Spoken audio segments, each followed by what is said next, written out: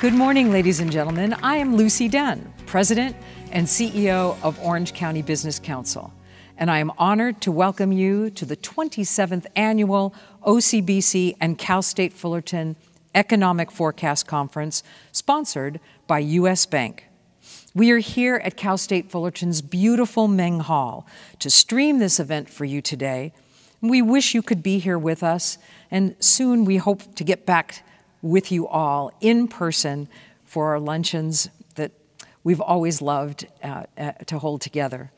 During today's conference, two of the county's leading economic experts will share with us valuable information that can help shape your decision-making, both in the business community as well as for our local elected leaders as the region's economy recovers from COVID-19 pandemic. Today, those experts help break down the numbers, the progress we're making, where we are headed, and how to best move forward with resilience. This year's Economic Forecast Conference theme, A Brave New World, Resiliency, Recovery, and Reflation, is an exploration of what lies ahead. Will we fully recover to pre-COVID levels of economic prosperity? What changes should we plan for, and what trends will drive the economy in the year ahead? With a clearer picture of these trends and how they could impact all of us, we'll be able to navigate through those coming changes with excellent strategic insight. Now, a brief overview of today's program. We will hear from Cal State Fullerton President Fram Verghee, the new dean of Cal State Fullerton's College of Business and Economics, Sridhar Sundaram, and the president and CEO of Friendly Hills Bank, Jeff Ball. After the introductions, we will dive right into the economic forecast with our two highly respected economists, Dr. Anil Puri, Provost Emeritus and Director of the Woods Center of Economic Analysis and Forecasting at Cal State Fullerton, and Dr. Mira Farka, Associate Professor, Department of Economics, and Co-Director of the Woods Center for Economic Analysis and Forecasting at Cal State Fullerton. Stay tuned after the economic forecast presentation for an audience Q&A session. If you are viewing this stream on Cal State Fullerton's live stream page, please click through to the YouTube link to submit your questions. Now, before we begin, we must acknowledge and thank the amazing people, companies, and organizations making this 27th annual Economic Forecast Conference possible. Our title sponsor, U.S. Bank. Our presenting sponsor, Experian. Platinum sponsors, Commercial Bank of California, HBLA Certified Accountants, Titan Capital Management. Gold sponsors, Infinity Bank, Manatt, Phelps and Phillips, LLP, Orange County Department of Education, Wells Fargo. Corporate sponsors, Coast Community College District, Friendly Hills Bank. And media sponsor, the Orange County Register. I must also thank the 2021 Economic Forecast Committee, chaired by Jeff Ball, President and CEO of Friendly Hills Bank, who was joined by a number of talented folks, including Joe Hensley of U.S. Bank, past chairman of the Economic Forecast Committee, Tom Phelps of Manatt, Phelps and Phillips, Vic, house manager of HBLA Certified Public Accountants, Trish Reed of Cal State Fullerton, Suzanne Chikuniak of Cal State Fullerton, Lauren Martin, OCBC's events manager, and Natalie Rubikalva, OCBC's COO and business development officer. Thank you so much for your time and talent to put this event together. Now welcome Fram Verghee, President of Cal State Fullerton, and Dean Sridhar Sundaram. Good morning. On behalf of the faculty, staff, and students of Cal State Fullerton, welcome. Welcome to the 27th Annual Economic Forecast Conference. I love this conference. This forecast is critical for the region and the state every year. But as we turn the corner on COVID-19, it very well could be a conduit to, as today's theme suggests, a brave new world full of resiliency, recovery, and reflation. And as we at Cal State Fullerton seek not to return to the old normal, but to blaze a new trail to a brighter future, I could not think of a better event than this to set and emulate that tone. That is what Cal State Fullerton, the OCBC, and US Bank have always been about: trailblazing, ceiling breaking, and trend setting. Sure, we do that within our own respective lane lines of providing high impact education, a leading voice of business in Orange County, and a safe and convenient banking location with integrity.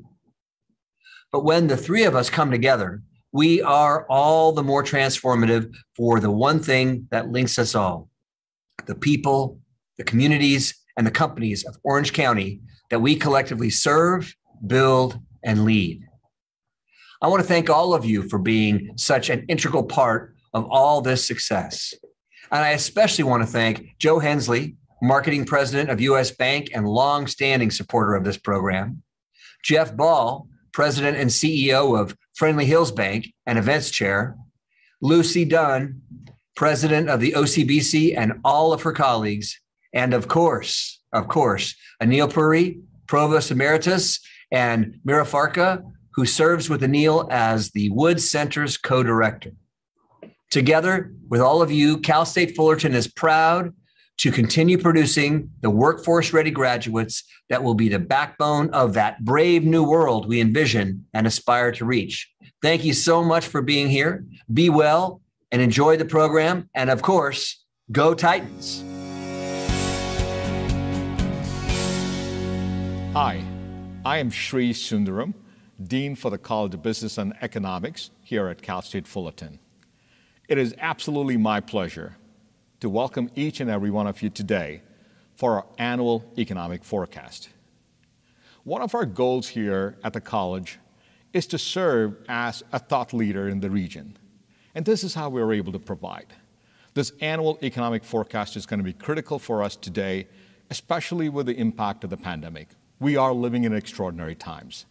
The impact of the pandemic had on the economy, and we look at the housing market, look at the overall economy, and our health sector. These insights are going to be critical for us as we learn more from Dr. Farka and Dr. Puri, who are co-directors of the Wood Center. This is how we continue to serve our community, and I hope you find great value in the insights they're going to provide us today.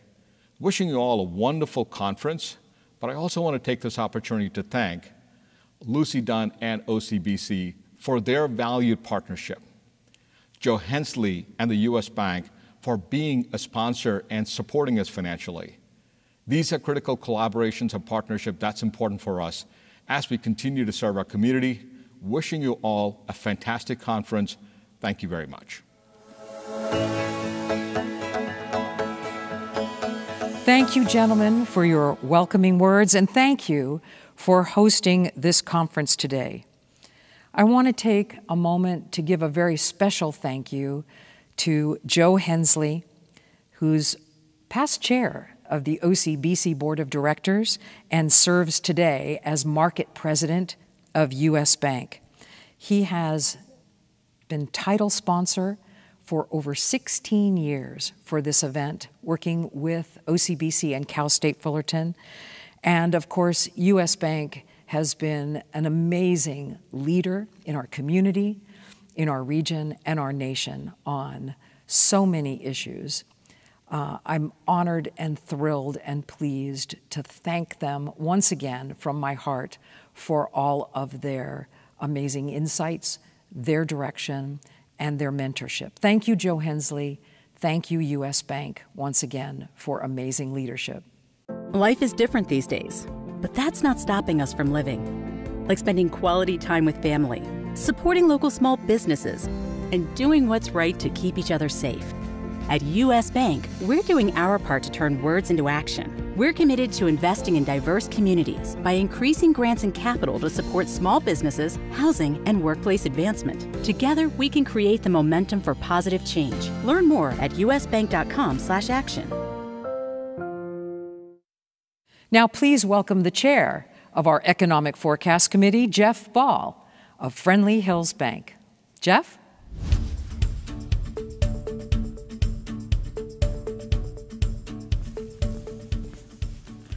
Hello, everyone. As President and CEO of Friendly Hills Bank, I have had the privilege of chairing the Economic Forecast Committee once again this year. It is my honor to lead us into our headline event, an expert look at the economy and where it's headed in the coming months and years by two highly respected economists, Dr. Anil Puri and Dr. Meera Farka.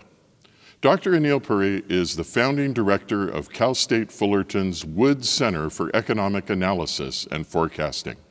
Established in 1990, the Wood Center issues economic forecasts and analyses at the national and regional level.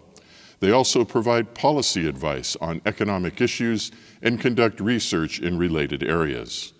Most recently, Dr. Puri served as our university provost here at Cal State Fullerton, and prior to that, he led the College of Business and Economics as its dean for 18 years. In addition, he is currently a member of the Orange County Hispanic Chamber of Commerce Board of Directors and serves on the advisory board of U.S. Bank. Joining Dr. Puri to deliver today's forecast is Dr. Meera Farka, Associate Professor of Economics at Cal State Fullerton and the co-director of the Wood Center for Economic Analysis and Forecasting. Dr. Farka has published in leading academic journals in the fields of monetary policy and financial economics and is a nationally recognized economist in business and economic forecasting. Having received her PhD in economics from Columbia University, she is the recipient of multiple awards for her academic research, teaching, and the accuracy of her forecasts. Her expertise is frequently sought by various governmental and private entities both regionally and nationally. I look forward to watching these insightful presentations and will be coming back to moderate the Q&A discussion. Please direct all of your questions to the Q&A box, and we will get to as many as we are able to. Once again, if you are on the Cal State Fullerton live stream page, please click through to the YouTube link in order to submit your questions. Dr. Puri and Dr. Farka, take it away.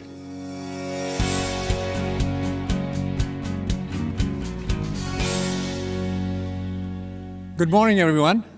Welcome to our 27th Annual Economic Forecast Conference. Wish we could have you in person, but because of abundance of caution, we decided to do it online again this year. Hopefully, next year we will see you in person. Before we get into the economic analysis, I want to thank our sponsors, and especially our title sponsor, U.S. Bank. Without U.S. Bank's generous support, we wouldn't be able to do what we do. And Joe Hensley, thank you so much for leading the bank and leading this effort for all these years. I also want to thank other sponsors whose names you saw earlier on the screen, whose generous support we badly need. We couldn't do it without your help either. And there's another special person I want to thank, and that's Lucy Dunn. As you know, Lucy is stepping down from OCBC at the end of this year. She has been a phenomenal leader for OCBC and a great partner for this project. Her strategic vision, direction, and guidance has shaped this forecast for many years. We wish Lucy the best in whatever she decides to do. I know she's going to be very busy. Thank you, Lucy. Let's begin with our economic analysis. And just to give you an idea of how we're going to cover this, I'm going to spend a few minutes setting up the national picture. Then Meera will come and take you through the detailed national analysis. And then I'll come back to talk about Orange County, Southern California, and California as a whole. While it has been quite a year and a half since the pandemic started in what has happened in the economy, a lot of records have been set and broken. And talking about records, a quote by Yogi Berra comes to mind. Always thought the record would stand until it was broken. Now, I'm going to tell you the record that have been broken, but before that, let me just take a moment and congratulate and hope that Dodgers make it to the World Series. I'm looking forward to that. Go Blue. Well, when it comes to economy, GDP decline after the pandemic has set a new record, 10.1% decline, while the average is only 1.5. The worst that we've had so far before this was the great financial recession of 2008 and 9, when GDP fell by 4%. Employment also fell by 14.7% during this recession, while it fell only 6.2% in the great financial recession that we had. And the recovery at the same time has been spectacular, both in GDP as well as employment.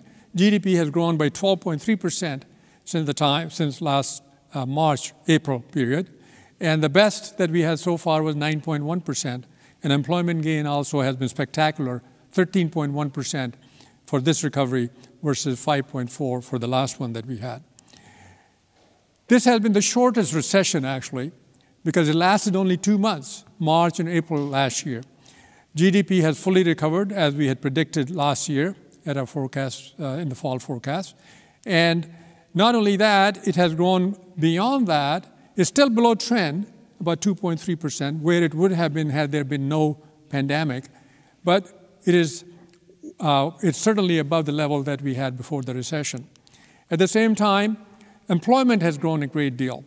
Employment during the last recession that we had in 2008-09 fell by 8.6 million jobs. This recession caused 22.3 million jobs. Now, more than half of them, three-quarters actually, have been recovered, but we are still 4.3 million jobs below the level of February 2020, last year. And this recovery has been a V-shaped recovery in many sectors, and especially the stock market.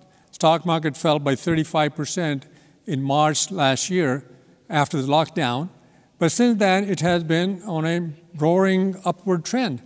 It's up almost 100%, 97% since then, and if you compare that to before the pandemic, February level, it's up 30%. Not only stock market, real estate, housing prices have been skyrocketing. Nationally, the median home price is up almost 30%. Now, commercial real estate got hit badly soon after the recession and the pandemic, but it has too recovered in the last year or so. Compared to 1929 levels, commercial real estate prices are up 15.5%. It's an amazing recovery. Now, this recovery has taken place not only because the virus has come down and then gone up, but at least for a while it was down, and that stimulated demand. It is also because tremendous amount of government surplus stimulus dollars. In March of last year, after the pandemic hit, 3 bills in quick succession were passed. The biggest was the CARES Act, $2.3 trillion worth, then a PPP loan bill for $585, and then December, another measure was passed for $900 billion. And then this year, under President Biden, we saw another ARPA bill, as it is called, $1.9 trillion, for a total of $5.9 trillion within the span of about 9 months, the stimulus for the economy. A lot of it has been spent now. A lot more is going to be spent in the next few months, a year or so. But it's a tremendous increase. And we did the same thing for 2008 and 9 recession. We spent a lot of money, but nothing like this. U.S. is number one in many ways, but especially this, in terms of GDP, percentage of GDP that we spend providing the stimulus to the economy, to consumers, as well as businesses. Compared to other countries, UK and Japan, 16% compared to US, 26%, and Canada and EU just behind us. Now, what has that led to is great financial situation for households and businesses. Households got a lot of money directly as well as indirectly, and their balance sheets are looking spectacular. Financial obligations, money that they owe as a percentage of the GDP, is down to a historic low, 12.9%. Same for delinquency rates. They are at historic low if you look at the last 20 years of data. So households are in great financial shape, and the economy looks very robust when it comes to consumer spending.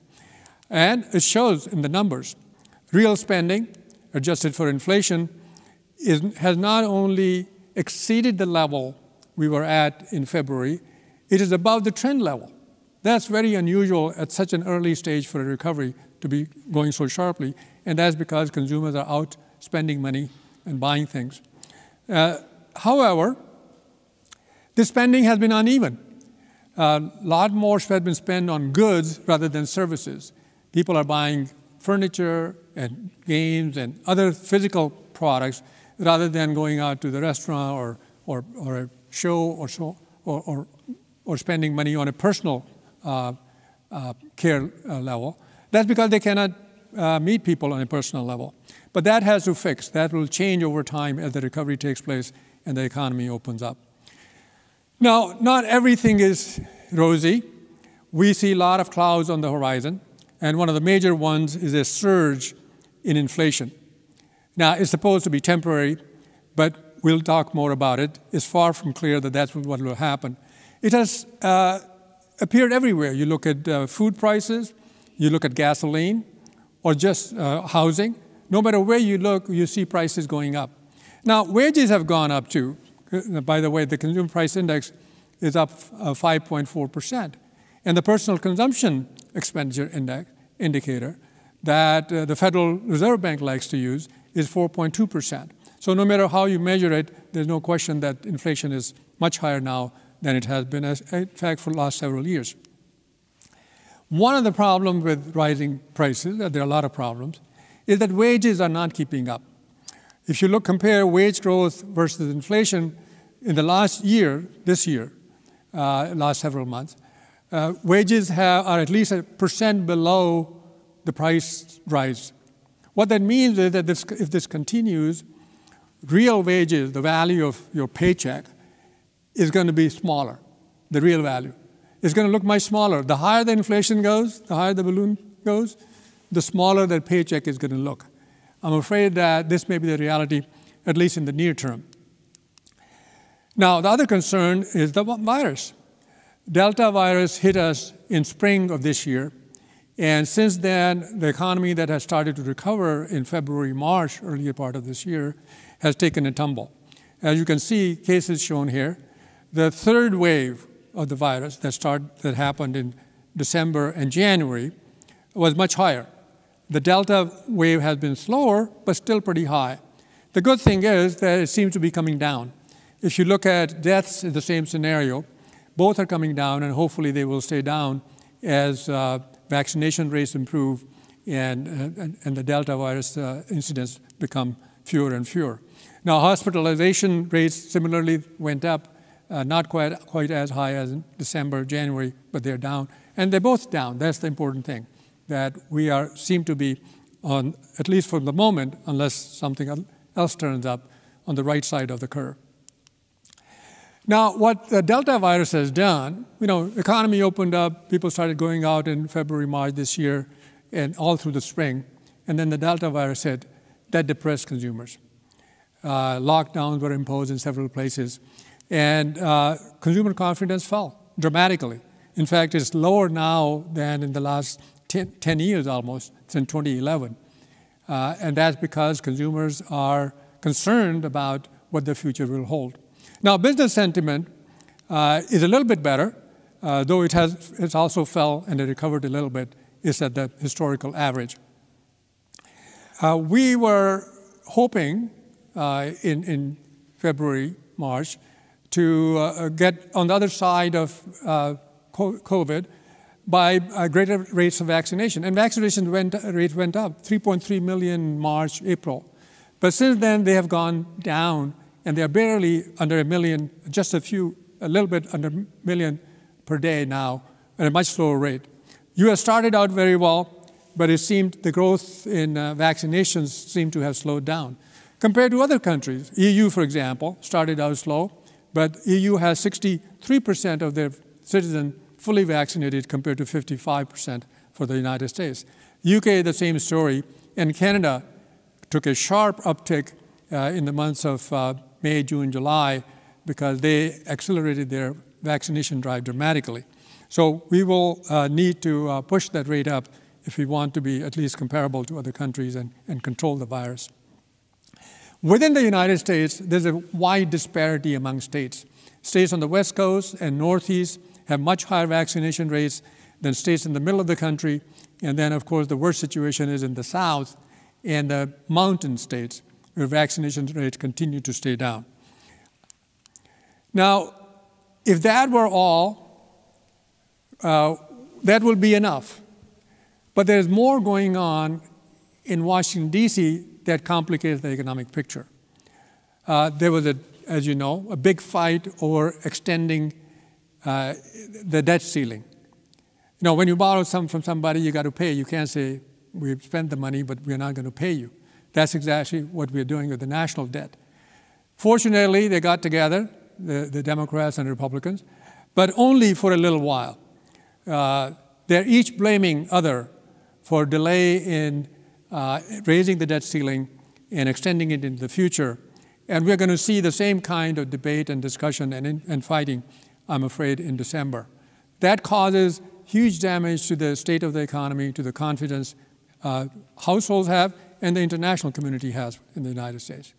In addition to that, we have two humongous bills sitting right now in the Congress waiting for approval. One is the infrastructure bill, $1.2 trillion, that Senate passed and sitting in the House to be voted on. But the second bigger one is the soft infrastructure for $3.5 trillion. Now, there are a lot of things in this bill, and it's not clear how many things there are and what they cost. But we know the child care tax credit is worth $1 trillion, then a huge amount for child care and preschool, but also for free college, public housing, and of course, the climate change measures. We don't know how many of these will survive and how we're going to pay for that.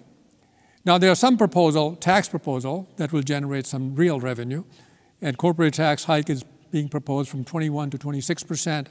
Individual income tax is going up from 37 to 39.6%, and capital gains from 20% to about 25%. Now, these are all solid numbers. One can estimate how much revenue will be collected. But there are a couple of other things that the bill relies on for additional revenue. One is savings from drug purchases. Medicare could buy prescription drugs at a lower cost than people are paying right now, and there's some saving there. And dynamic scoring, which is, assuming that future growth takes place at the projected level, how much more revenue we could get. Both of these are a little soft. We did some analysis. We did some calculations to see how much of this revenue is real and how much is uncertain. Of the $3.5 trillion, we estimate that if all these tax measures are adopted and taxes go up, we will get a net revenue of about $2.1 trillion. But there's still a gap of $1.4 trillion that will need to be made up. Now, we don't know yet whether $3.3 trillion is what the size is going to be. Who knows? The price doesn't look right. There are some people who want $3.5 trillion, others won't go much above $1 trillion, and they're all in between. It's called reconciliation bill for nothing. Not nothing. It's, I think, President Biden reconciling Democrats along a common agenda, a common platform, and hopefully we have a 31st of October deadline. It's doubtful that they will meet that, but the discussions right now are going on in Washington, D.C. So the world all of a sudden has turned more complex than what we had imagined earlier before the Delta virus and last year at this time. Where are we? Where are we headed? Now, if I had to judge people's sentiment at this time, I will say people are uncertain, they're confused, and they're anxious. They're uncertain about their personal income, their jobs. They are confused about virus, what they should or should not be doing. They're confused about the government policy, and they're anxious about the future because of inflation numbers going up and their personal financial jobs situation especially not being very clear. So it's a very complicated world. Not only that, not only sentiments, the real numbers, some of the hard numbers have turned soft. Look at employment gains, for example. Instead of growing by 1 million jobs, which we did in June and July, almost 1 million jobs per month, the gain is only up to 194,000 jobs in the latest number that we have for September. Financial markets are very volatile because they are not sure how the Fed is going to respond. Consumer sentiment, as I mentioned, is depressed. There are huge labor supply shortages and logistical nightmare that businesses are dealing with that is restricting the supply of goods. And then policy uncertainty is high, as I mentioned. So at the same time, however, there's a lot of pent-up demand. Underlying strength of the economy is there. The demand is there, the business is ready to go, but we have a number of issues, some short-term, some long-term, that are going to play an important role. So I'm going to stop here. I'm going to invite Mira to take you through a more detailed analysis of the national picture, and I'll be back in a few minutes. Thank you.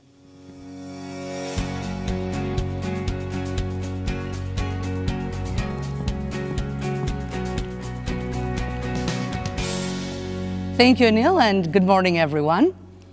Well, we've lived in the shadow of this pandemic for far too long. I mean, here is a daily reminder of global infection cases that have come down, but they're still high.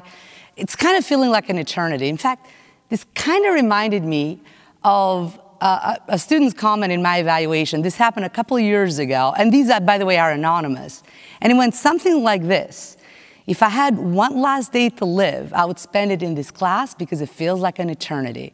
It's totally brilliant quote, and I do think that, living in the shadow of COVID has felt like an eternity, but the good news is that, it seems like the worst is behind us, and we're looking forward to turn over the corner. Now, where is the economy headed? Well, in fact, this seems to us a little bit like the Forrest Gump economy. It is a bit naive, a bit untried and untested, but buffeted by all sorts of major events and all sorts of challenges. In fact, just like the movie where Forrest Gump had a front row seat to every major event in American history of the 20th century, the same way this recovery sort of embeds features of pretty much every decade of the last century. There's a little bit of the roaring 20s. I mean, again, growth has never, demand is off the charts. A bit of a Reagan-esque era growth of the 80s. We've never seen growth this high since the 80s. There's a little bit of high public debt levels reminiscent of the 40s after the war. Of course, there's huge government largesse of the 60s. We've kind of stimulated money growth and fiscal policy. And there's a smidgen of the glory disco days of the 70s coming with high inflation worries. So a little bit of everything, and yes, life is like a box of chocolates. But more interestingly, this year has been a bit bizarre. In a weird way, it's been sort of like a tale of two halves, right?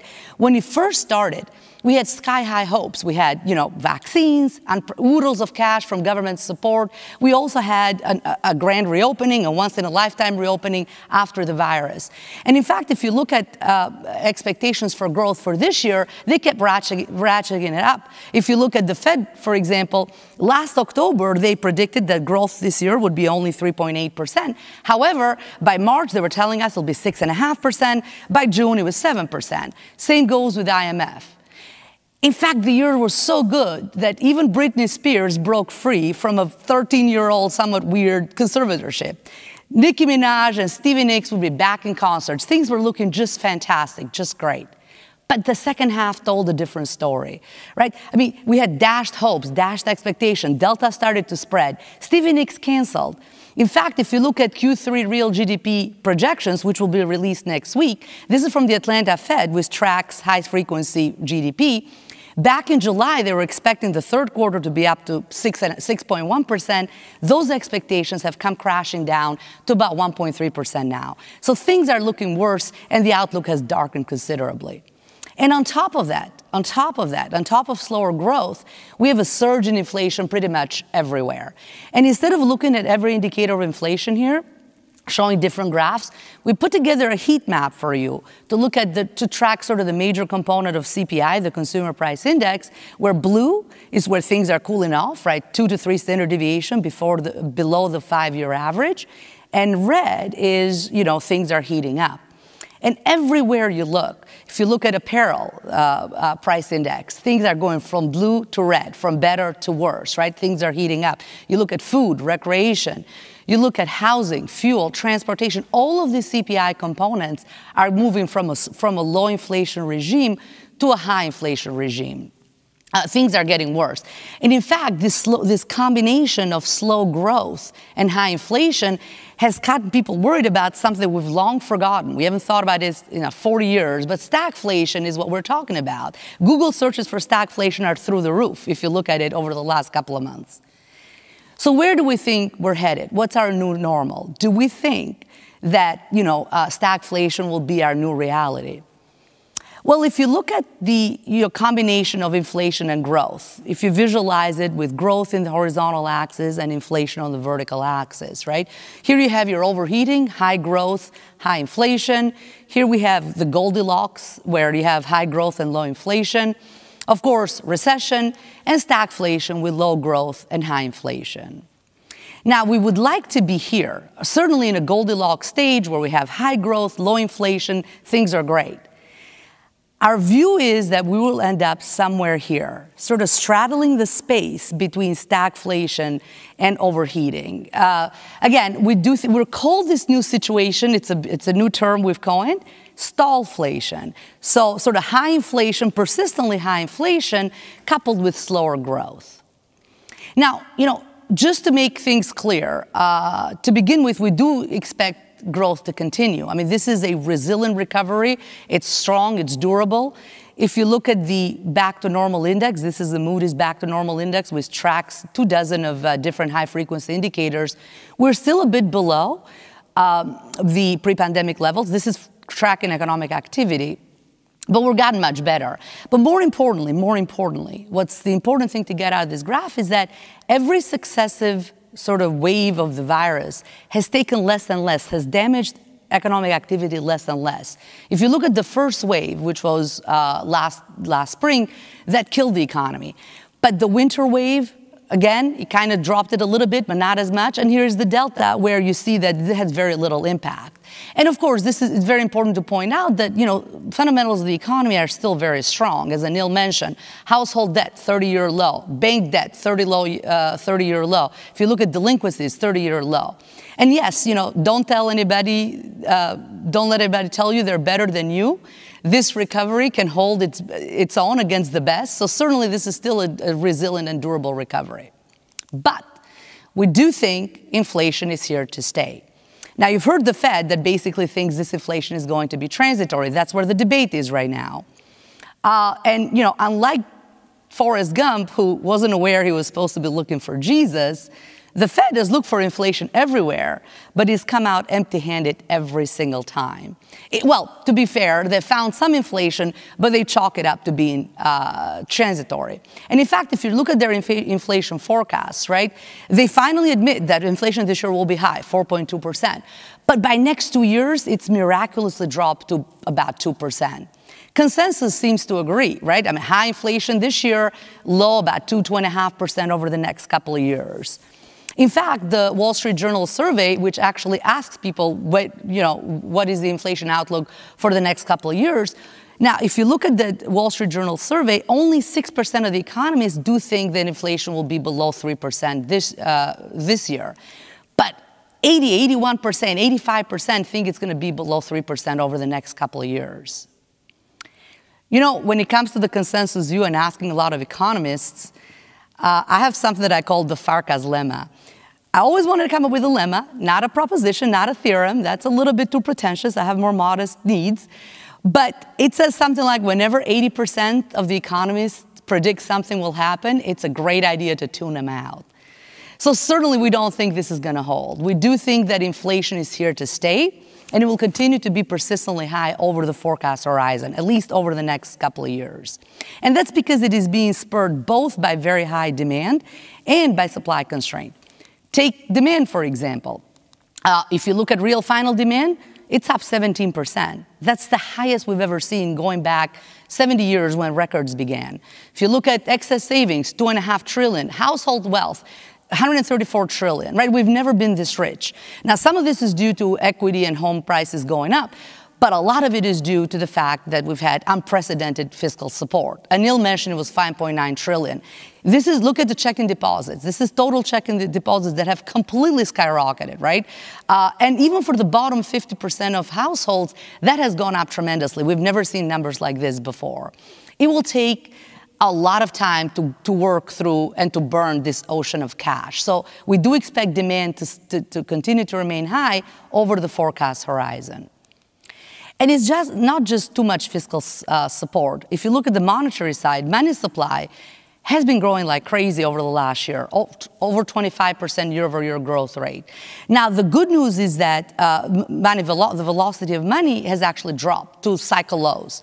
Pray for velocity to stay low, because if this picks up, you're going to see this will surge inflation. This will certainly will see skyrocketing inflation. And in fact, it's true historically when we go back, every time money supply grew, we see a surge in inflation. You go back to World War I, money's growth was about 18.5%. Inflation rose by about 20%.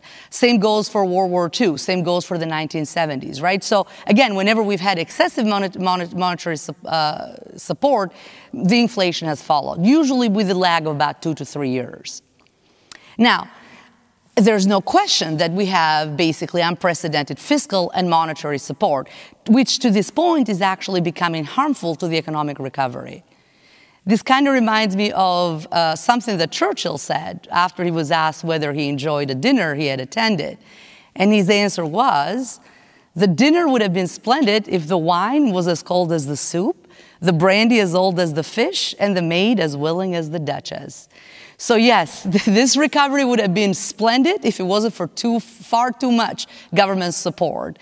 We are murdering Goldilocks. We did too little back in the Great Recession. We're doing far too much here. Stupid is as stupid does. So certainly this is a concern. But it's not just the demand side. Supply constraints have popped up and been one of the major headaches during this year. And the problem with supply is that, not only will surge inflation, but it will also cripple growth. Now, it won't completely strangle it, but it will certainly slow it down. I mean, we've heard horror stories of clogged ports and grounded planes. And look, business inventories are at cycle lows. They've never been this low. This is inventories to sale ratio. They've never been this low. Of course, business orders are the highest they've ever been, up 18% compared to pre-pandemic. The problem is supply chains are completely broken down and clogged. Order backlog is the highest it's ever been. It now takes twice the time to ship goods from Shanghai to China, 70 days up from 41 days about a year ago. Of course, this has raised the price of transportation. The PPI, the Producer Price Index for transportation, it's the highest it's ever been since the 70s. Look, I started to take these supply constraints quite seriously when I found out they were actually hitting the alcohol supply. If you're not worried about anything else, that alone should kind of worry you a little bit. So this is certainly a concern. And the problem is that things are actually getting worse, not better. Here we put together another heat map for you, kind of looking at various components of supply chain, where blue, again, is, things are getting better, and red, things are getting worse. Well, if you look at every single sort of link in the supply chain, if you look at time, the supplier delivery time is gone from blue to red. It's gone from better to worse. If you look at volume that is being transported, right, how much it's being moved around, again, that's gotten much worse because the backlog of orders is getting bigger. Price, it's getting more expensive to move things across the world. If you look at inventory, if you look at shortages of labor when it comes to the logistics sector, everything is getting worse and worse over time, right? And the problem is that we do expect these issues to continue to persist at least over the next year. Perhaps by the end of next year, we no longer will talk about this, but this will last about a year. And the problem is that this is not only going to increase inflation, but it will certainly cripple growth. We tend to think that weak demand slows growth. Supply shortages have a strange way, a very uncanny and unbelievable way of harming growth. Look, as someone who grew up in Eastern Europe behind the Iron Curtain, I know firsthand, you learn the hard way that it is supply and then demand in that order.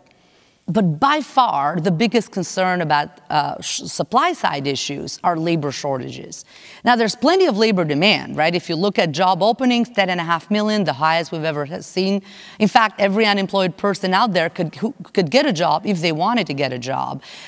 But the opposite is happening. Last month, 4.3 million quit their jobs. It's going the other way. In fact, if you look at labor participation rates, they're down across the board, but more so for those that are older, 65 years and older, more so for women versus men, and more so for those that are less educated versus more highly educated people. And you know, there's a million reasons why people are leaving the workforce or they're not back in the workforce yet. A lot of this has to do with COVID. They're COVID related. This is a census survey for the Household Pulse, and they ask people, well, why are they not in the labor force? A large number, 4.7 million, said they're not in the labor force because they're caring for children not in school. This is down compared to last year when schools were closed, but it's certainly high. Another 3.2 million people said they're out because they don't want to get COVID or spread COVID, and another 4.4 million are dealing with COVID. So as long as the pandemic kind of lingers around, these issues will persist. But problems are a lot deeper than this. A number of these people are gone for good. If you look at retirement rates, which you can see here, this is the trend, right? And we have roughly about 2 million people who have retired earlier than they should have. But I have a hypothetical. I think I know the real reason why these numbers look so inflated. Our very own Lucy Dunn is worth at least about $1 million, I think, perhaps more. So that's why these numbers look a lot bigger than they actually are. Look, Lucy, we will miss you. I only hope you have a great golf membership because I need to improve my handicap. That's all I have to say. But thank you, Lucy, for all your leadership for all these years. Now, and another issue is that some of these people will be, these labor shortages will continue to persist. There's a Dallas survey that basically asks people how many people would go back to their workplace, to their original jobs. And now 32%, about a third of people say they're no longer willing to return back to their jobs, up from 20% about a year ago.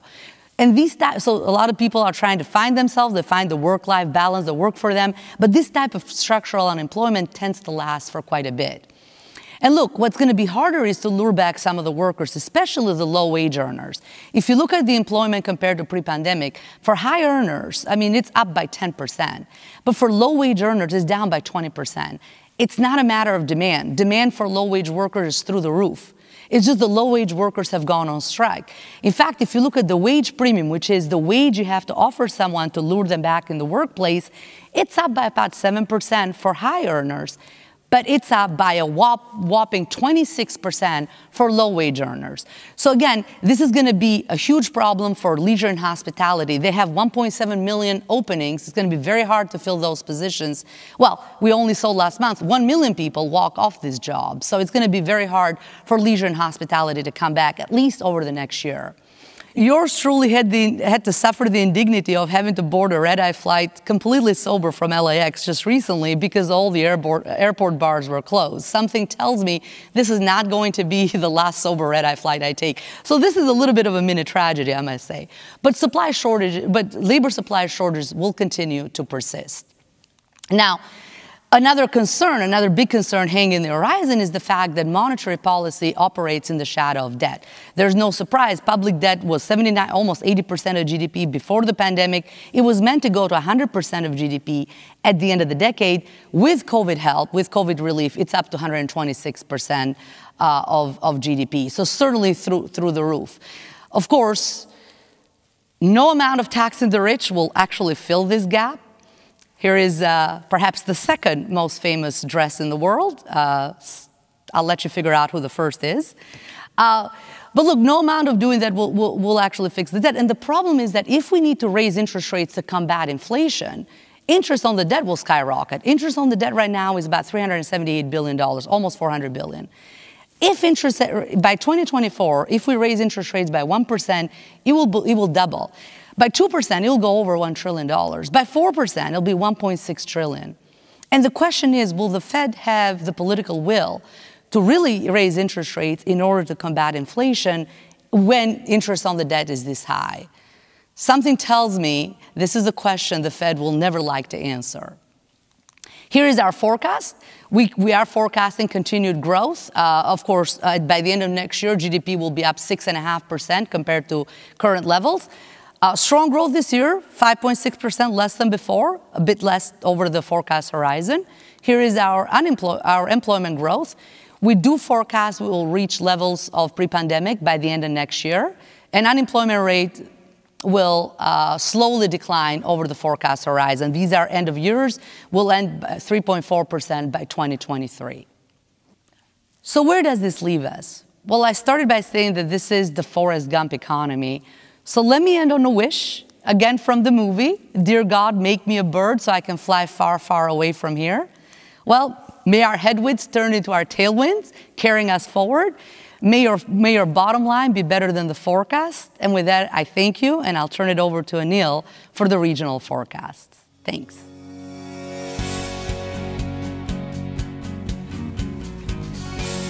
Thank you, Mira, for a wonderful presentation. As you all heard, there are a lot of headwinds that the economy is facing at the national level. But you know, those headwinds affect us here in Southern California as well. In fact, in some cases, it's worse. Let me give you an example. Look at the supply chain issues that Mira talked about. And we have in our neighborhood, in Long Beach and Los Angeles, 2 ports that carry 40% of nation's imports. They have been clogged for months now, and the clog is worse than ever before. Here's a picture from October 10th, a NASA picture, that shows you the ships that are waiting in the harbor. There were 87 ships, and now maybe about 50 ships. But interesting thing to note about that is that there are several ships close to Huntington Beach. Now, it is not only the ships that are causing the delay in supplies. You have to unload the cargo, put it on trucks or rail, take it to the warehouse, and from the warehouse distribute throughout the country. At every step of the way, there are problems in the logistical chain that is causing delays and expense for everybody. Now, what that means is you got to do your Christmas shopping early. You may not get that very special toy for your grandchild or son or daughter that you're waiting for. Well, you may have to settle for a US-made good. All the container ships from Asia are backed up. We may have to buy American-made products. Well, it's not so bad. It's good for the American business to buy American. But in any case, don't wait too long. Now, another aspect of these ships in the harbor and drifting all the way down to Huntington Beach is of direct consequence for us. I'm sure you all heard of the oil spill a couple of weeks ago, 3 weeks ago, October 4th. A ship ruptured a pipeline and spilled a whole bunch of oil along our coast, damaging the coastline, hurting wildlife, and shutting down businesses, especially the recreation, leisure, and hospitality businesses. Now, it turns out that the spill wasn't as bad as was initially assumed. Instead of 140,000 barrels of oil, it turns out that the spill may be only about 25,000. But you know, it hurt the local businesses, and more importantly, not more importantly, equally importantly, it damaged the reputation of Orange County as a place of leisure and fun. And that is going to take some time to recover. So it's a small world, and we're all connected. Now, how much will it take to clean this up? We have had previous oil spill in Orange County. In fact, in 1990, the American trader ship spilled 447,000 gallons of oil, and then more recently in Santa Barbara, 101,000. We have some estimates of those cleanups. The Santa Barbara cleanup cost $92 million. Now, the biggest spill of all, the Deepwater Horizon off the coast of Louisiana, cost $60 billion. No, we don't think the cost of cleanup here is going to be that high. In fact, beaches are already open. They've been open for 2 weeks, and the cleanup is more or less complete. But still, it's a damage and a cost to the economy. Now, what has happened in the meantime, during the last 20 months or so since the pandemic, that state and local governments have done pretty well, partly because of the giveaway by the federal government. Now, our local governments and state governments don't always know how much money they have. For example, California estimated soon after the pandemic that we will have a deficit of $54 billion. By January of this year, their estimate went up to surplus, being a surplus of $15 billion. Oh, that's what I'm right either. By June, the surplus was $75 billion, which is not so bad. It's good for us. A lot of the money came from the federal government, about $42 billion under the CARES Act and the ARPA. And a lot of the money was distributed to the local communities. And we'll talk about other uses that the state is making of that money. LA, for example, got $3.1 billion. Orange County got about $1.1 billion, which is 30% of their annual budget, a lot of money. And similarly, Riverside, San Bernardino got a big chunk of those surplus dollars. Now, a lot of these dollars are going to be spent to take care of COVID-related issues, vaccinations, healthcare, and so on. And some of that money will be spent on roads and fixing things and supporting the local businesses. So it's all for the good. At the same time, households have been doing very well, partly because they haven't spent much money in the last year and a half due to the pandemic. And then they got government giveaway multiple times, which is enriching their coffer, their bank accounts. And some of that money they've spent on housing. And as a result, housing prices have skyrocketed. In Orange County, for example, in the last year and a half, housing prices shot up by 28.1%. And half of that increase has happened from January this year to now, to August. Similarly, in other states, it has been the same situation. Now, affordability has always been a big issue in Orange County, and it's worse than ever before. So if you're looking for a one-bedroom, cozy cottage in Orange County, your choices may be very limited. Maybe Fido will let go of his little house. I'll be careful. These little critters are very particular. They're very possessive of what they have. So housing in Orange County, only about 1 in 5 homes is listed for under $500,000. And again, about 20% of the homes are over $1 million. So it's a pretty tight situation in Orange County as well as in Southern California. If you look at other counties, it's the same situation. Orange County increased prices by 17.4% if you take the average over the first 8 months. LA County, 21%. Riverside, 22.4%. And San Bernardino, even higher, 23%. Affordability and homelessness are two of the big issues, social issues that we face both in Southern California as well as state as a whole. According to one estimate, there are about 160,000 homeless people in California. The housing costs, the way we just talked about, it takes 2 household incomes to buy a medium family home. Because we expect to pay about 30%? No. It's going to take 68%, according to one estimate, of a typical median family household in Orange County to buy a median family priced home. Now, the state, to their credit, have come up with a number of initiatives to alleviate at least some of the housing issues and homeless issues, thanks to the budget surplus that I mentioned earlier that we have. A number of the housing bills have been passed that will expand housing supply, one of which is an AB 9, which will allow single-family homes to split their lot and put duplexes or fourplexes in that lot. Another is SB 10, which makes zoning faster and easier. And then SB 478, that limits the lot size that you have, because sometimes cities and localities will set lot size very high, thereby restricting the supply of housing. There are several other bills that have been passed as well. Now, it is estimated that California has anywhere from 1.8 to 3 million units short of housing that we need.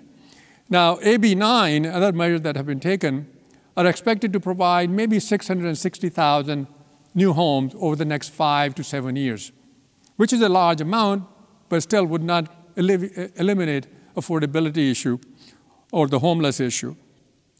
Now, the state government has provided $10 billion to take care of the homeless. And that money is going to be distributed along a number of programs, home key program that allows the state and localities to buy hotels and motels and turn them into residences for homeless people. Health and Human Services have been given $3 billion, and Department of Housing and other programs have gotten additional money to support the homeless. The state has allocated $22 billion to take care of the affordability issue, to alleviate that, not really take care of it, as well as for the homeless. $12 billion of which is provided for tackling homelessness. Home Key, which is a program to buy motels and hotels and turn them into residences for the homeless. HHS, Health and Human Services, is going to get $3 billion. And Department of Housing, $2 billion, and other entities, several $billion. Altogether is expected to help take care of at least some of the needs of the homeless. At the same time, $10.3 billion have been provided for affordable housing that the low-income people can purchase. Now, this is a large amount for California. We had never spent money like this. But that is not going to eliminate the two problems that we have, but it'll certainly go a long ways to alleviate these, to reduce their impact. Now, there are a lot of changes going on at the national level, local level. Orange County is changing as well. And one way to sort of take a peek, one snapshot of Orange County, is to look at the census data that just came out. So we thought we'll show you a couple of facts about Orange County. You may have a perception of Orange County. It may be right, it may not be right. And let me just share with you, for example, the disposable income. It turns out that 28% of Orange County households earn less than $50,000, compared to 38% for the nation as a whole. The percentage is much smaller for Orange County. Between 100 and 200,000, if you add the two up, 31% and 17%, 48% of the people in Orange County make 100,000 or above. Now, that is compared to about 32% for the nation as a whole, a substantially larger percentage of people in Orange County that make more than $100,000. So Orange County is a wealthy county, not a surprise, but here's the data that confirms it. The other thing that I thought you'll be interested to know is that of 3.2 million people in Orange County, almost 1 million are immigrants who were born outside the United States. And that's a very large percentage relative to other states or the country as a whole. Half of those immigrants came from Asia. China, Korea, the Philippines are the three countries sending the largest percentage. 40% of them came from Latin America. Mexico, Guatemala, El Salvador are the three countries that's sending the largest number. But in spite of this immigrant population and the natural growth that is taking place, Orange County's population has been declining overall. For the last 3 years, it is almost zero. Some years it's negative, actually, has declined. And the primary reason, there are two reasons, really. One is that Orange County residents have been moving out of the county to other counties or to other states. And the second reason is, of course, immigration rate that has slowed down more recently. Here are the numbers for people coming from Europe and other parts of the world. Now, let's turn back to the economy, current state of the economy, and see what's going on. If you look at the unemployment rate, in Orange County, unemployment rate from a high of 14.9% at the peak of the pandemic, last March, April, May period, has come down to 6%, less than half. But lately, as you see, the curve is sort of flattening out. The rate is not declining as quickly. The same is the case for the nation, for the state and the nation. For California, the rate was 16% during the pandemic, down to 7.5% now, and for the nation, from 14.8% to 4.8%. So a substantial improvement in the employment situation for the county and for the state as a whole.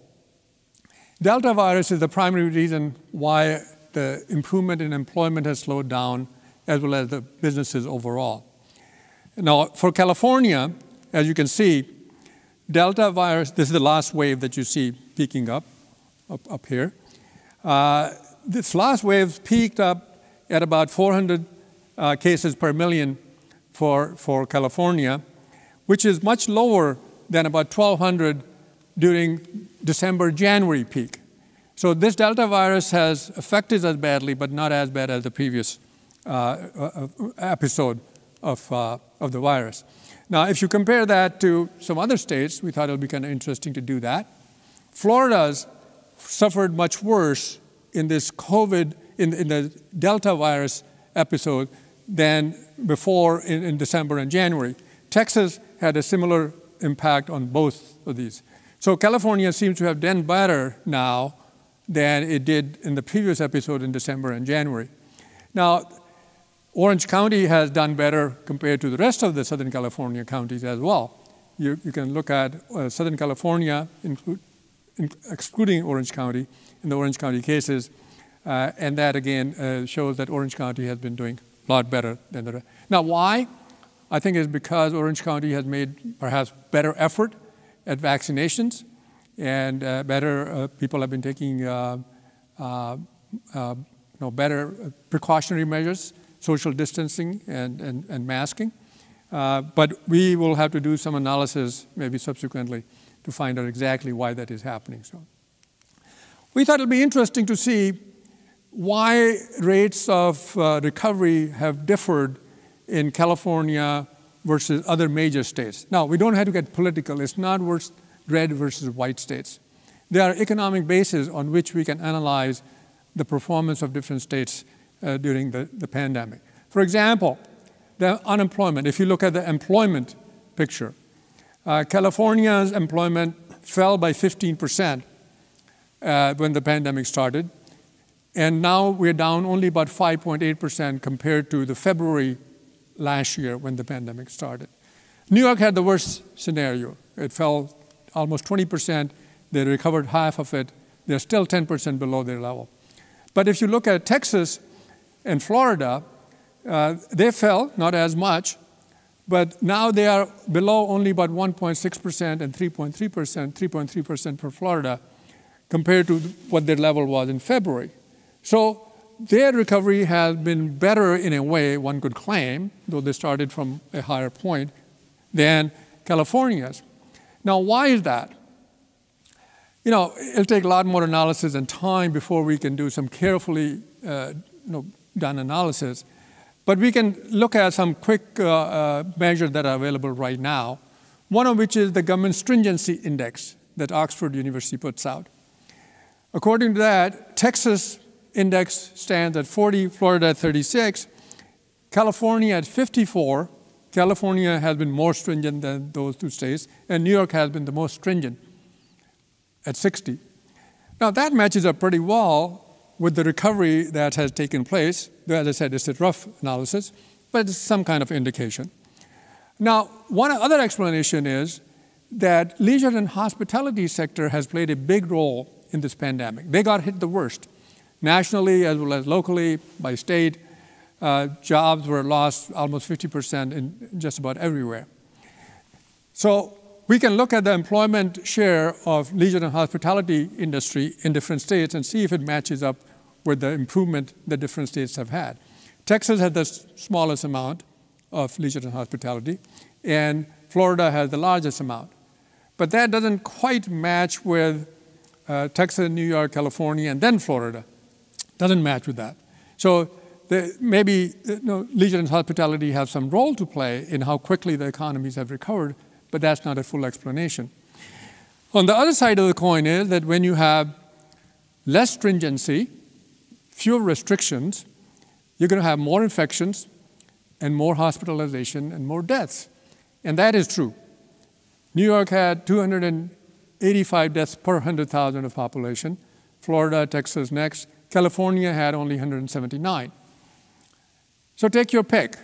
Which one is better or worse, we're not going to say that. But this is what the evidence shows, that there are costs of stringency and there are benefits of stringency in terms of employment, but costs in terms of deaths. Vaccinations are the most important weapon against the virus.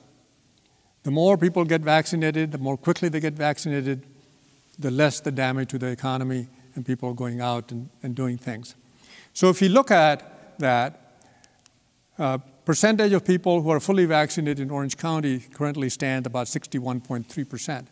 We are doing better than LA, slightly better, but certainly better than Riverside and San Bernardino.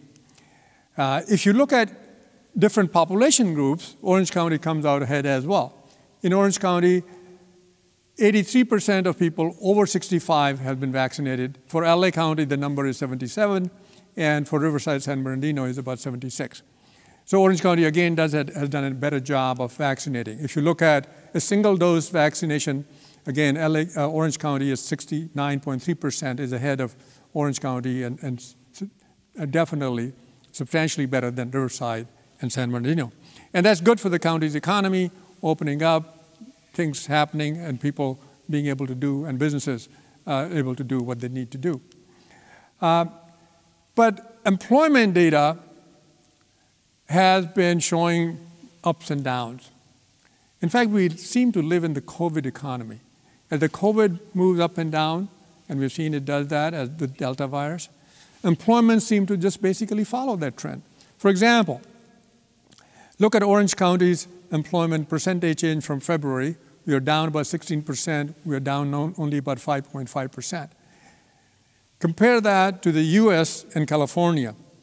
California and US, we fell about the same percent, 15 to 17%.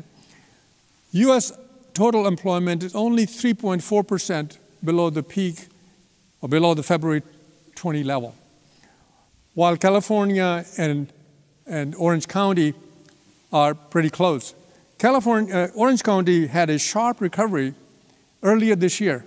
From about February, March to June, employment picked up, especially in leisure and hospitality sector. If you look at other counties in Southern California, Orange County still looks pretty good. LA County is still 8%. They were down 16%. They've recovered half of the job, like New York in a way, by the way. But they're still 8% below. Inland Empire did a much better job. Inland Empire doesn't have that much of a leisure and hospitality sector, and therefore they have been not hurt as badly. But they're still 3.9%. So we are still hurting from pandemic when you look at employment. We are far from complete recovery, and it's going to take some time, and we'll show you some forecasts that what we think is going to happen. Now, again, as I mentioned, leisure and hospitality sector has done very well. Compare US and Orange County. We both fell 50% when you look at the employment in the leisure and hospitality sector. US made a much quicker recovery, but Orange County, in the beginning of this year, as I mentioned, had a much sharper rise, and now we are about the same level, about 8.6% below the employment that we had at the beginning of the pandemic. Within leisure and hospitality sector, some of the subsectors have done better than others. Arts and entertainment, as you can see, is back to the employment level before the pandemic. Food services, about 10% below where they were before the pandemic started. And accommodations are still not doing well. Until we have big conferences and events that fills convention centers and hotels, we are going to have difficulty getting that sector to move up higher.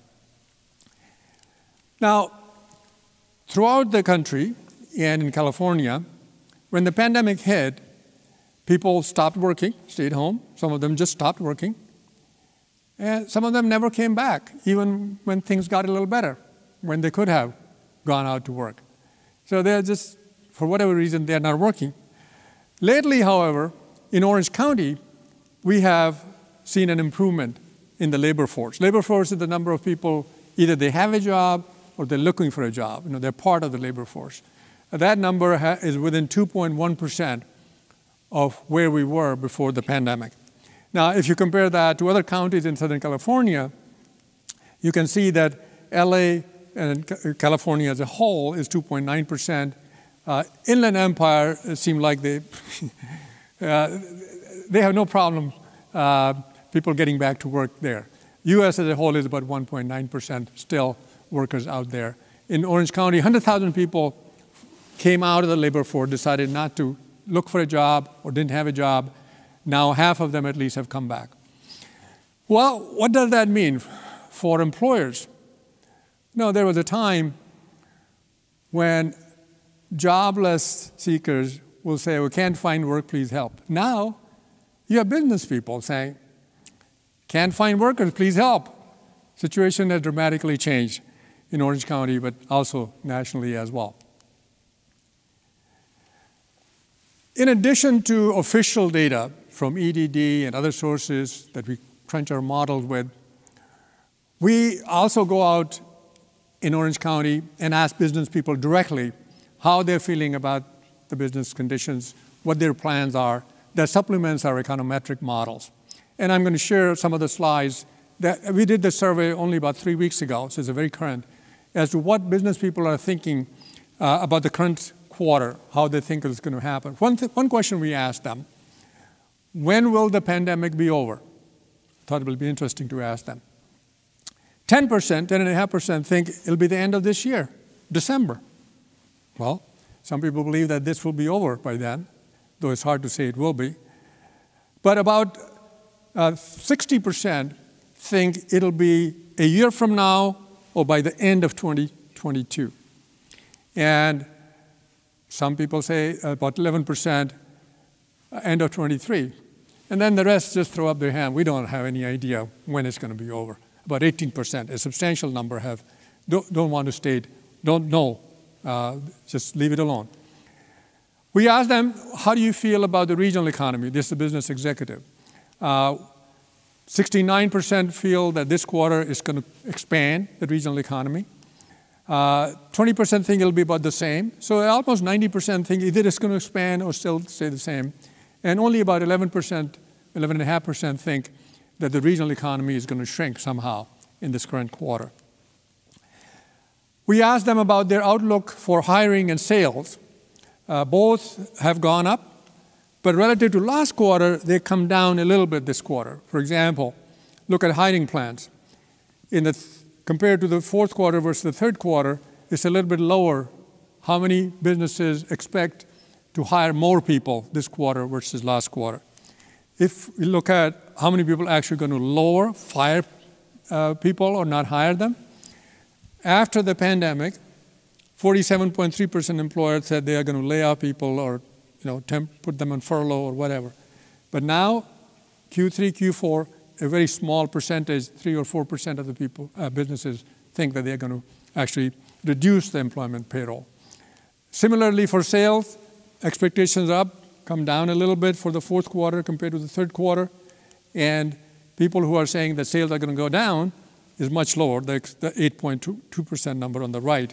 The highest number is, of course, after the pandemic, when 70% of the businesses said it's the end of the world, more or less. But at that point, they didn't know what was going to happen. They expected sales to go down. Now, overall situation in the county, based on all the survey answers that we got, we created an index called OCBX, has been pretty good. After falling dramatically after the pandemic, it has gone up 89.6, a little bit less than last quarter, where it was about 92%. But still, businesses are feeling very optimistic about the state of local economy, Orange County economy, and going forward, what they are going to happen. Employment, we found, tracks this very well, and as you can see from here, so it's a pretty good indicator for us, forecasters, how to supplement our econometric model for this. A lot of you asked to have more coverage for local economies for Southern California and California, and we're doing this for you, getting more additional data that is of interest to you. Finally, we asked our business executive, what keeps you awake? What are you worried about? And we asked that several quarters. And the biggest concern this quarter, fourth quarter, was labor supply shortages. Previous quarter, it was inflation. So right now, they're very concerned about shortages, not being able to hire people, and giving you enough evidence to that. Now, it might flip next quarter, as Mira and I talked about earlier about impending inflation. We'll see how the picture evolves. and that may become a bigger concern. But right now, those are the two major concerns. Taxes and national debt are still small in spite of all the discussions that have been going on about both of these measures. Inflation expectations, we asked them, what do you think inflation would be, what level next year? About 36.4% said it'll be between 1% and 3%. 51% said between 3% and 5%, and 12% said it'll be over 5%. So it seemed like, at least in Orange County, inflation expectations are pretty well anchored. Though a lot of the people still believe that it'll be above the Federal Reserve Bank's expectation, which is about 2%, 2.5%. But we will have to see, because inflation expectations play an important role in affecting actual rate of inflation, believe it or not. The econometric model tells us that. So we'll continue to monitor that going forward. But Orange County businesses and households are in great shape going forward. You look at the deleveraging of the debt. They have reduced debt substantially, and I want to thank our sponsor, Experian, who kindly provided us with very reliable current data to analyze. In Orange County, for example, the debt has declined, the debt level, by 2.2% in last year and about 1% this year. So, and that's compared to the previous several years, that's a substantial reduction. That is the same is the case in LA, Riverside, and San Bernardino. Because of all the money they've gotten from the government, plus money they didn't spend, they have paid off their credit card. And this is non-mortgage debt, credit card. They are in a much better financial condition to go ahead and borrow because the debt levels are so low. Not only that, their credit scores have been improving. Late payments, for example, they have been declining for some time, but they really plummeted in 2021 because people had money and paid their bills on time. Why wait? That has been true for Orange County as well as Los Angeles and Inland Empire. A very sharp decline in the last year and a half since the pandemic started. Also, their credit score up, Vantage score, over 800. Believe it or not, it's come down a little, but it's a substantial improvement in credit score. So what does that mean for us economists, for business people? Households are flush with money, flush with cash, strong balance sheet. They have less debt and a credit score up. And what are they going to do? They're going to spend it. They can't wait to spend their money. And we expect that economy will benefit in multiple ways from that. Not only housing prices going up, which is a different matter, though we believe that housing prices are going to stabilize next year. And we expect by the end of 2022, you're going to see about 5%, which is sort of the average price increase that will start prevailing starting 22. You can't have 28% increase in 18 months going forward. But that means that businesses will have higher profits, higher sales. They'll be hiring more people. Employment will be picking up. So we have showing you the last slide, the payroll forecast for Orange County. This year, things because of the Delta virus haven't been very good. We expect only about 1.9% increase in payroll jobs. But next year, 3.8%, which is pretty good. It's about twice the normal increase for Orange County. And 23, we were projecting 3.3%. The same is the case for LA, though LA's growth has been slow so far this year, and we expect that it'll be a slower recovery in Los Angeles County, which is the largest county, as you know, in Southern California, so it affects Southern California area as a whole. Riverside, San Bernardino are going to be doing a lot better. Unemployment rate, we believe right now is 6%. By the end of next year, 2022, it'll drop to about 4.5%, and by the end of 23, it should be below 4%.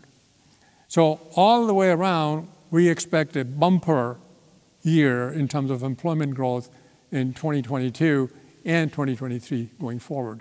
So it's a very positive, upbeat scenario, and it's based on assumptions that we have outlined before, and let me repeat those. We believe that the Delta virus will continue to subside. Vaccination rates will continue to slowly move up so that by June of 2022, we will have what we call herd immunity, about 80–85% people being immunized completely. We also believe that Federal Reserve Bank and the federal government won't bungle things up at the national level, and they have a prudent monetary and fiscal policy to guide the economy in these turbulent times. And so those are our basic assumptions, and those are our forecasts. And I'm going to stop here, and we'll be right back to answer some of your questions. Thank you.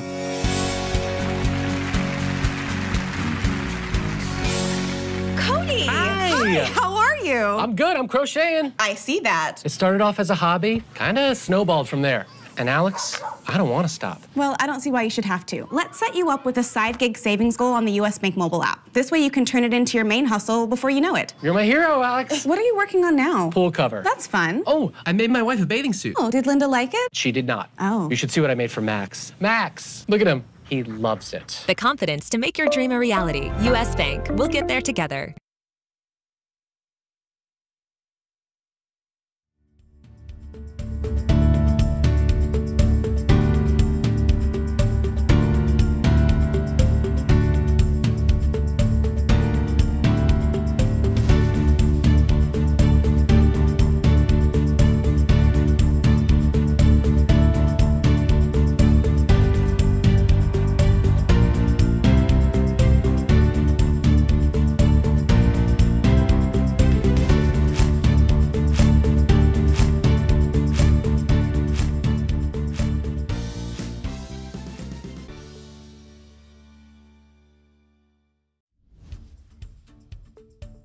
Back, everybody, and Anil and Mira, thank you so much for the comments that you provided today, and also thank you again to our title sponsor, US Bank.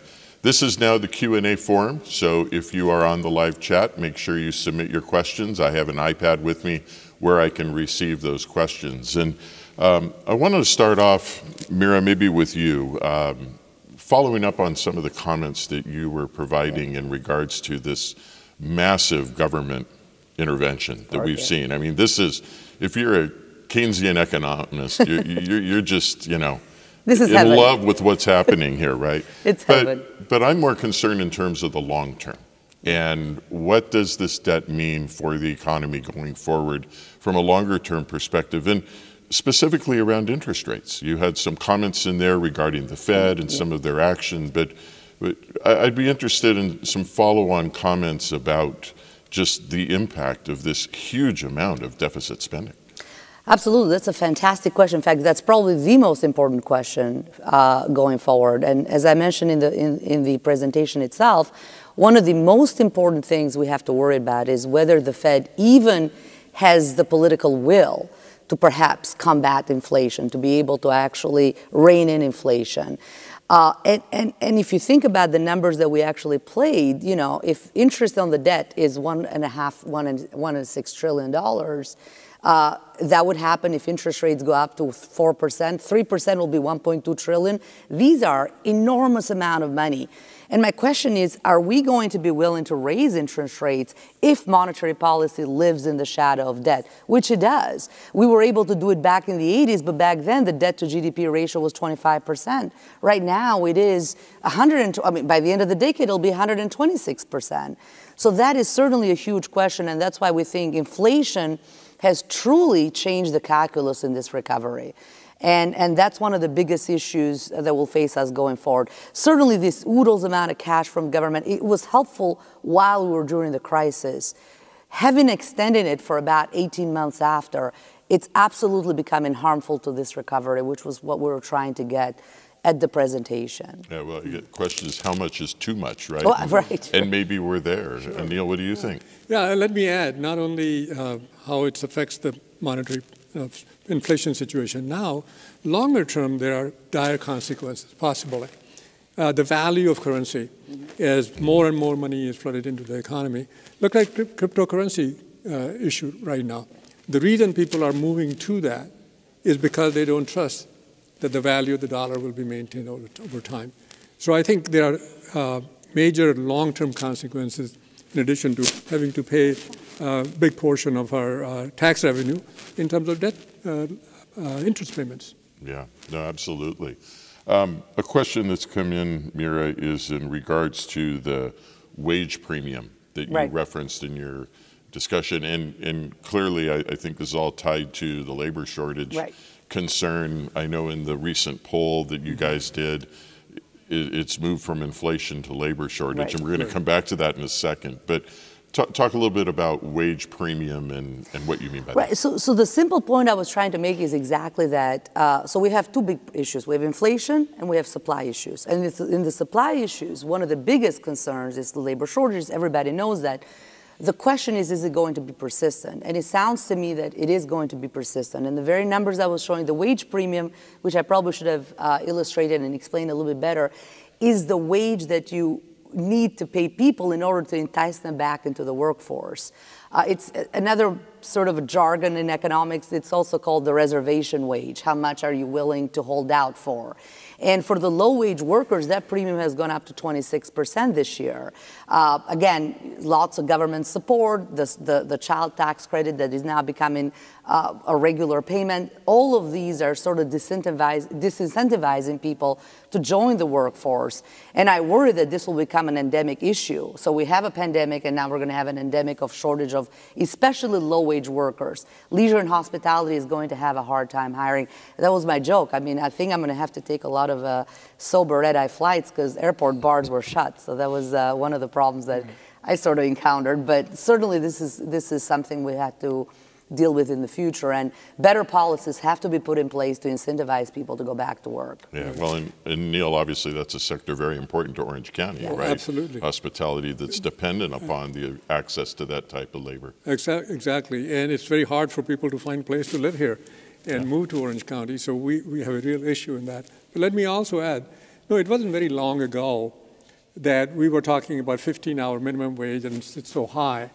Now, given the reservation wages, the way they've been going up, and inflation, that would be a moot issue. Yeah. And the other concern is that as workers demand higher wages, and if it spreads, it becomes endemic, as Mira said, it has consequences for inflation. Wage inflation is one of the major reasons overall inflation rates will go up. So if it becomes endemic and it becomes a cycle, we will have a real problem. I'm not saying it's going to happen, but there's a possibility. In fact, I mean, let me add up on what Anil said. It's true that if you look at the National Federation of Independent Businesses, they have a survey. About 30% of the highest we've ever seen of small businesses are planning to raise wages. Right. About 50% of them are planning to increase prices. So you can see that this wage inflation spiral that Anil was mentioning will probably pick up. That's the concern that we have. That's what we think inflation is going to last for a lot longer than what the consensus on the Fed is telling us. Yeah. I think few people are getting around to our view. I think we were one of the few ones early on to say this. Everybody's sort of catching on, but we've been saying it for a few months now. Oh, absolutely. So I want to talk a little bit more about this correlation of employment cost and inflation.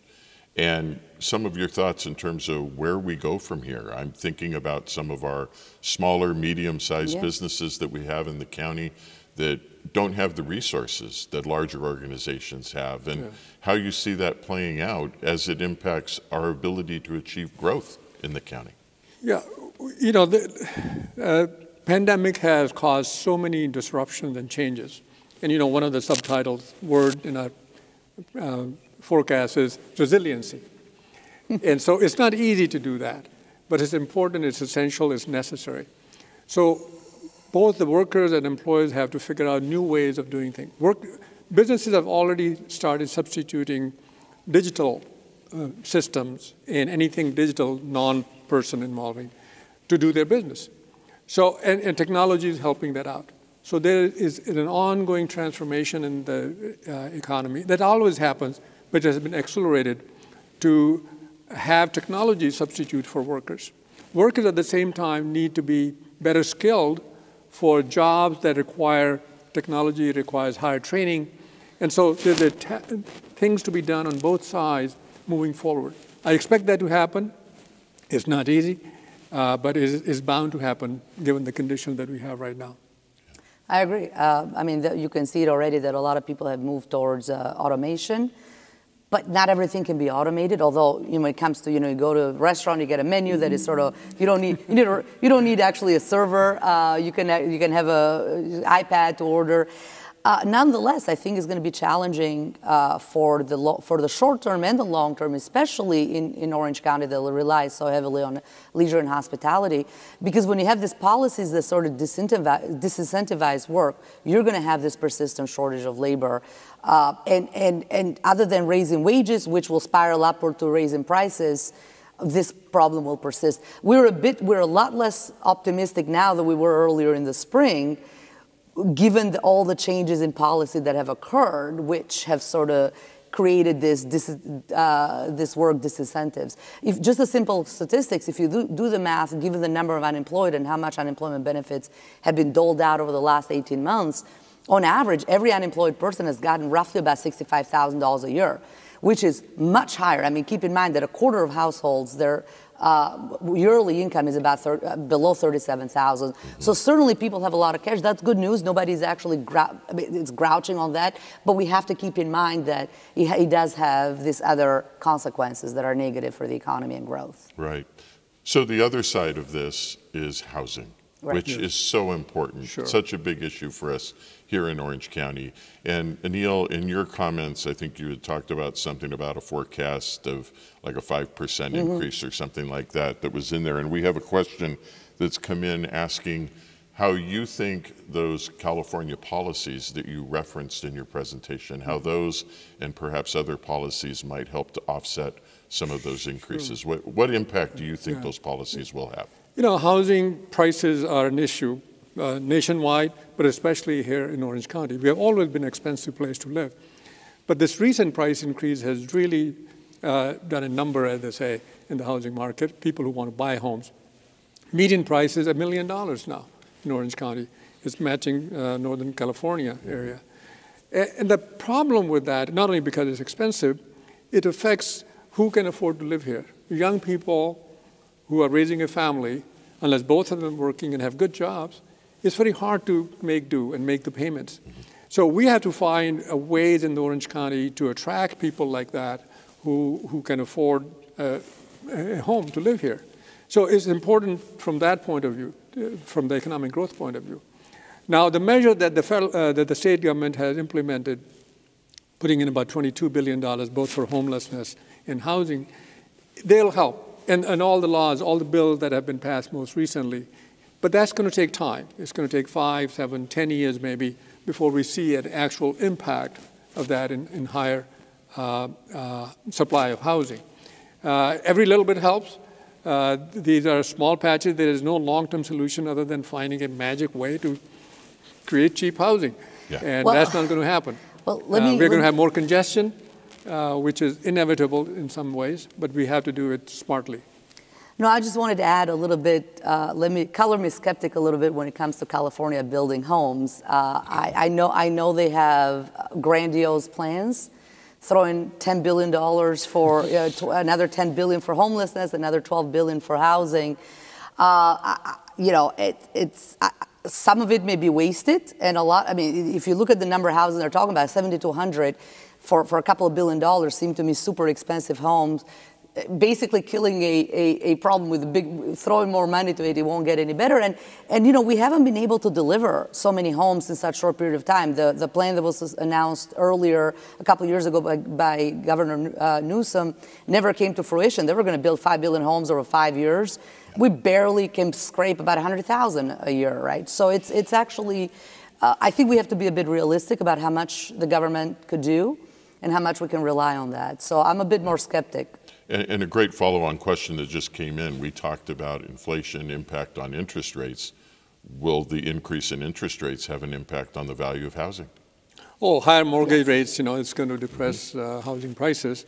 As I pointed out, that we expect housing price increase to drop down to about 5%, which is 3 to 5% on average basis by the end of 2022 and into 23. And that's logical, given the way things have worked in the past. It's a cycle. Housing price is always cyclical, and housing supply and demand also. So they respond to market conditions. As rates go up, we're going to see that impact. Great. Mira, let's transition into commercial real estate and talk about, now we're in this post-pandemic, we hope, this post-pandemic environment. And what changes do you see in commercial real estate as a result of the pandemic, and what do you forecast for commercial real estate going forward? So the good news is that commercial real estate actually has done much better than people expected starting early this year. Commercial real estate overall, if you look at the core price has gone up nationally. Same story in Orange County. So things are looking a little bit better than many expected. We're not that surprised. We did expect a comeback. I mean, offices are reopening. We do see some long-term changes, which is smaller office space, smaller footprint here and there, but certainly that sector which should continue booming. We do see continuing sort of trends between apartment rents, whether you're downtown versus in a suburban area, and those trends are expected to continue. But overall, we are quite bullish on the commercial real estate sector. Industrial warehousing is going to continue to boom, given especially the issues we've seen with supply changes, right? So different sectors, even though a lot of them were harmed differently during the recession, they're sort of all coming up together out of this recovery in a way. So we are quite bullish in a lot of the segments. Again, a little bit less so about apartments downtown versus suburban area. Office market should do well. Retail is another, but retail has the other issues. Those are longer term issues. Yeah. And this longer-term downtrend will probably continue, given especially the boost in online shopping. But overall, we are quite positive on commercial real estate when it comes to offices, and especially when it comes to industrial space. Right. And the commercial properties, I think they are going through transition, as I mentioned earlier, changes. Because people are working differently. Businesses are employing workers differently, partly from home, partly go to the office, but even then share offices rather than have a permanent office. So I think commercial space is going to go through transformation, and we will see how that evolves. It all depends on how individual workers behave. But there are changes, especially in that market. And I agree with retail. I think they have some deep structural problems. That's a longer-term problem, given the prevalence of online shopping. Yes. No, absolutely. And as you pointed out, start your Christmas shopping today, right? With all those ships out in the port, if you're lucky. Well, I want to thank both of you for your comments today. This has been a great partnership with OCBC and Cal State Fullerton, and we look forward to many more years and working together with you. And thank you, all of you that have submitted questions. We appreciate your participation. Thank you also for attending. At this time, I'd like to thank our staff, both at the Orange County Business Council as well as Cal State Fullerton, who helped us pull this together. It was not optimal to have to do it virtually. We look forward to being in person next year, but the staff has come through, as they always do, to really help us put together a nice platform for you today. I also want to thank my committee for all of their help, and of course, thank our sponsors for allowing us to have the resources that we could provide this to our viewers online without charge. So I hope you all enjoyed that, and please recognize our sponsors. And lastly, I want to thank Lucy Dunn. As has been referenced a few times already, Lucy will be retiring at the end of the year. Lucy, it's been an honor to be able to serve and be part of the Orange County Business Council, particularly in leading this committee. So thank you for all that you have done, not just for the council, but for all of Orange County. So we are resilient, and we are Orange County, and we're going to see through this. So Lucy, I'll give it back to you.